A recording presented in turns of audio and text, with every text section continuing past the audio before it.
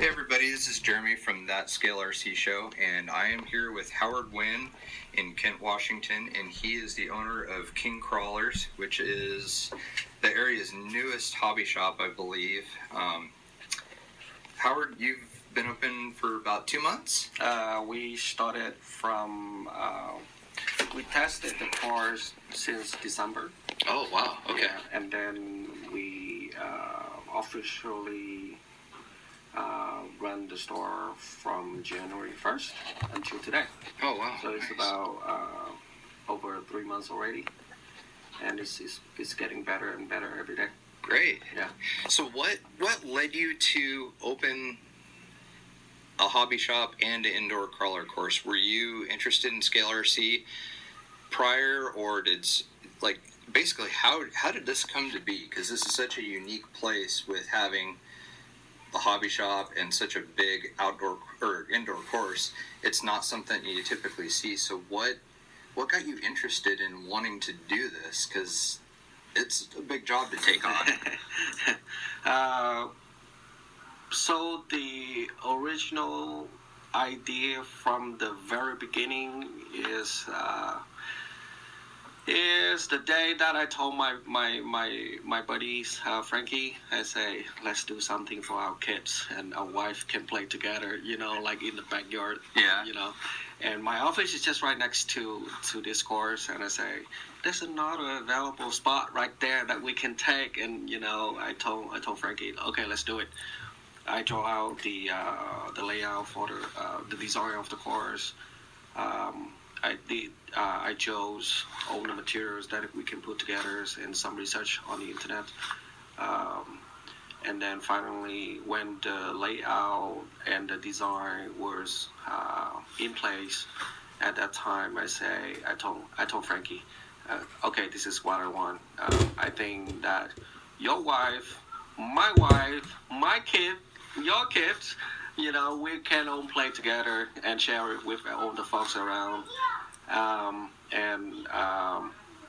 And we secured the location here, and we start building it. It took us about 1 month since November that we moved in to build everything from dirt to this. So like everybody around, in the other offices just stop by and stare at us and say, wow, this is from that to this? You guys are amazing. I say, thank you very much, but like my hand hurts really bad. I bet. Yeah. And then it gets to the point that we realize that the more challenge, the better feeling that the drivers, have. Right. And even for myself, as a big fan of the crawling. Mm-hmm. And then we twist here, twist there, almost every single days. We find some new spot that we can improve and get a better, more challenge. So did every other customer. They swing by this. You guys change every single day. So every time they stop by, they find something new in the course. That's cool. exactly what we wanted it to be. And then there's still, until this point today, there's a couple more, space that we can maximize the use of the space. And we're gonna go higher. Yeah, which is really unique. You guys, you'll be able to see the pictures that I've taken of this place. You'll see exactly what he's talking about here. They've actually gone and taken the square footage that they have available and increased it by doing bridges and all these awesome wooden pathways and roads that are elevated above the main part of the course. So really, I mean, you guys keep changing stuff to basically keep it exciting, and people look forward to coming back to see what's new then, right? And so that's the reason for all the changes and the upgrades. Right. And the tips for the upcoming challenges is we're gonna build the the upper part of the second half of the tracks. We're gonna build the highway with like the overturn go around. Oh wow! Around. Okay. Yeah, and then it all links together, so you cannot bypass. Let's say that you don't like that obstacle right in front of you, you pick the other line and go. But when you pick the options with the second line right there, it's going to be harder than the existing one right there. Exactly. Yeah. So the upcoming highway, that's what we call, is it will take a lot of like focus, skills, and patience from the driver to drive, through that terrain up high, and then more zigzag.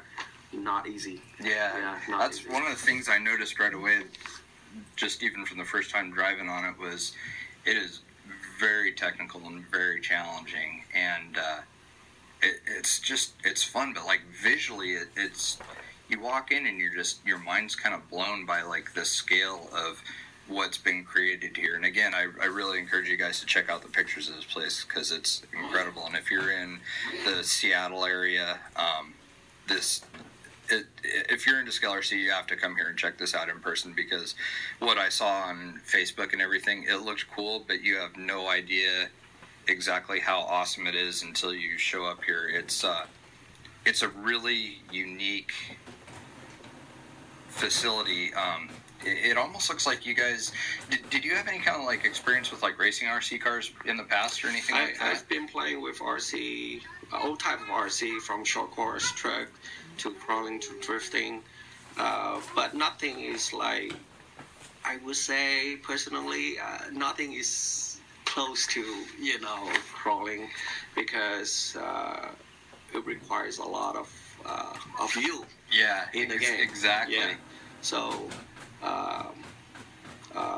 I decided to invest all of my saving in this, and create a very friendly, very natural ways as it can, for the indoor cars and for everybody to enjoy. After a long week of like hard working, and now it's time to play and have a party. Exactly. And that's what was so cool, and what makes this so different is from the second you show up here, like it's a really friendly atmosphere, and you just feel welcome. Like everybody's talking to you, saying hi. Everybody's super polite. There's no like egos or anything. Yeah. It's a really cool, mellow scene, and it really captures that essence of scale crawling, where it's just hanging out with your buddies, and share their experience. It's share the hobbies. Exactly. Because everybody's different. Mm-hmm. The toys is different. Yeah. They have their own taste, their own styles. And it shows just right there. It shows who you are right there. Exactly. With the crawler that you have, it's you. Yeah. Oh yeah, absolutely. It's a your taste in vehicles and the way that you personalize them. I mean, it's a direct reflection of you. There's a lot of yourself into something like that, and it's a cool way to express yourself. The reason why I was asking if you had any racing experience is one of the neat features about this place is the fact that they actually have benches, like pit tables, all the way around the perimeter of the course, which that's something that I normally see at like indoor racetracks and stuff. And when I saw that here, I was like, oh my god, that's so smart. I mean, that's perfect. It keeps people out of the way, and you're not tripping over stuff, and it's convenient for guys to work on their stuff. And it's just kind of one small example of how well thought out everything is. Next thing I was wondering was, what came first, like the course or the hobby shop? Was the hobby shop kind of like an afterthought? Like, was the course the main idea, and then you thought, well, since people are here, we might as well be, selling them, products? I would say the home package. Oh, so that was your vision right from the start, just all inclusive then. Yes. We just one more idea that we have been discussing back and forth for the track that we have, that the franchising for the brand, for the track, and for own the brainstorming that we have. Right.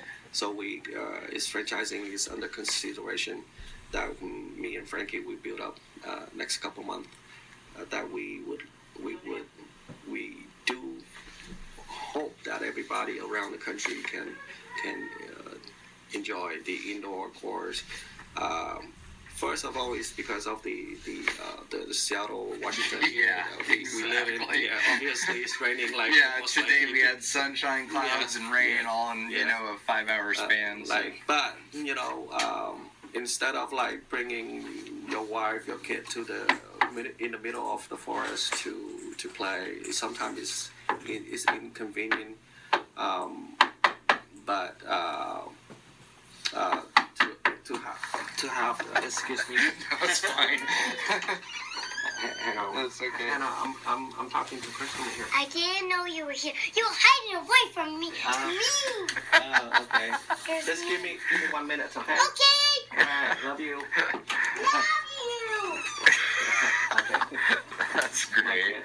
That's so cool that they're like hanging out here, and it's not like work for them. It's actually a fun environment for them to be in and spend time. It's really cool. Obviously in Seattle that we have is raining all the time, and sometimes you bring your wife, your kids to the middle of the trails in the jungles. Sometimes it's not comfortable for maybe for you, but not for the one who tag along with you. Exactly. So the indoor course, I would say, have a totally different feelings, more secure, more safe. I think it's a lot more kid friendly. There's actually one of the guys here is from our local crawler club.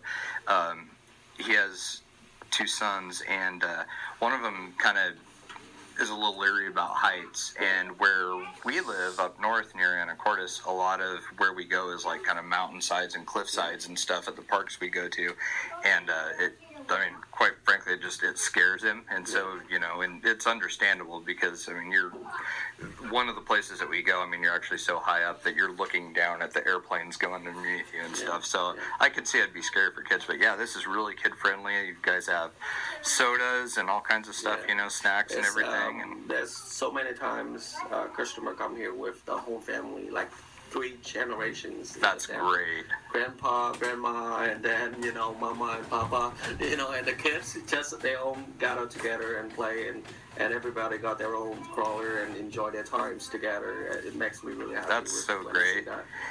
And there's not, even that is an uncommon thing.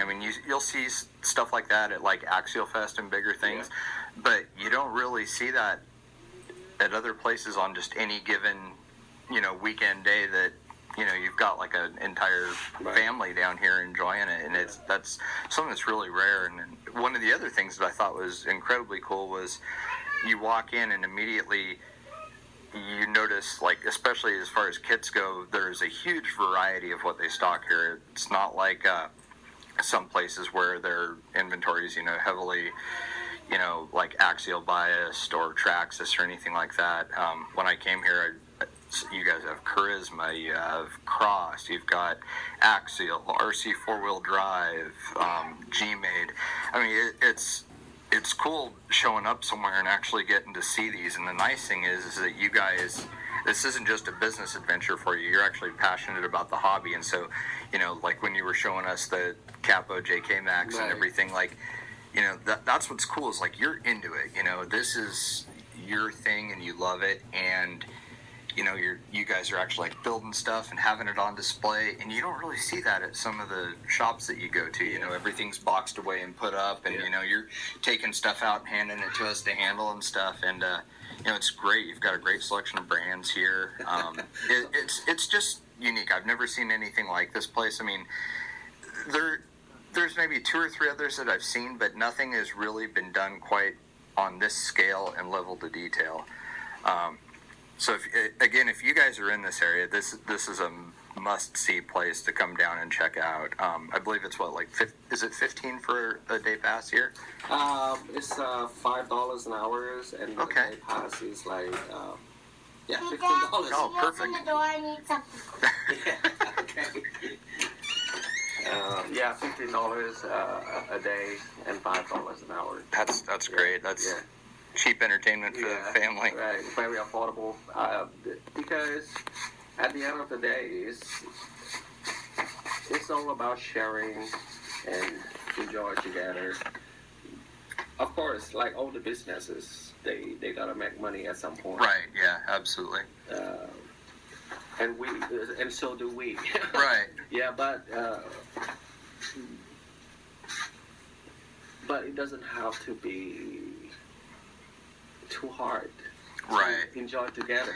Exactly. You know? So everybody, I want everybody to have a good time. Oh, Yeah. and that was just it. I mean, I didn't see people getting frustrated or mad. Like everybody's smiling, having fun, and it's going to be cool to watch you guys along this journey and seeing how this grows and where it takes you and stuff. And I'm really excited to start bringing more and more friends down here to check this place out and just kind of see the direction that all this goes, because it's definitely something special you're doing here, and I can't wait for people to see it. So. Well, Howard, thank you so much. I'll let you get back to your family. And, Thank you. It's fantastic.